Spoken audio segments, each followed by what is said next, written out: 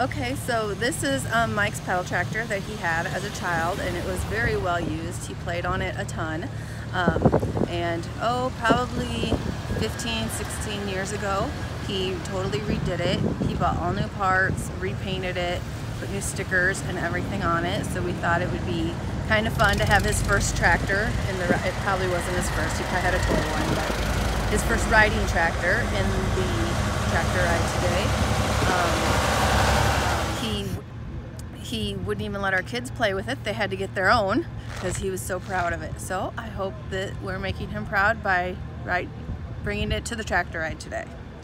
Tell me a little bit about the tractor ride and the kind of support you've received since Mike's passing.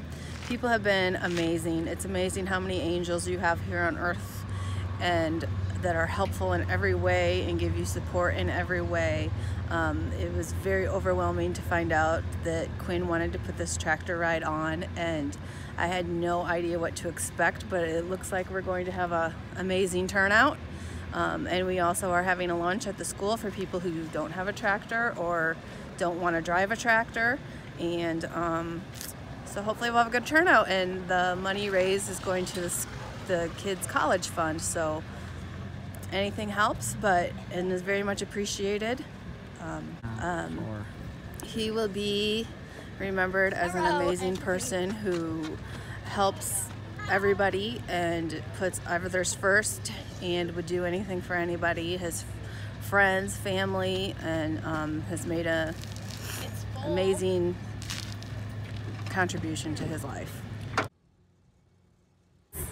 We have 7 or 8 of Mike's dad's antique tractors here today, represented by family members driving them.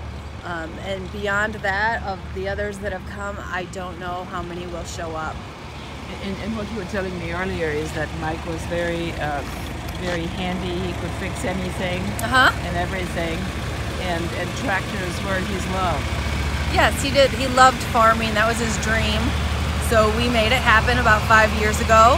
And one of the tractors that will be driven today, actually 2 of the tractors that will be driven today, he redid with his dad, one of them.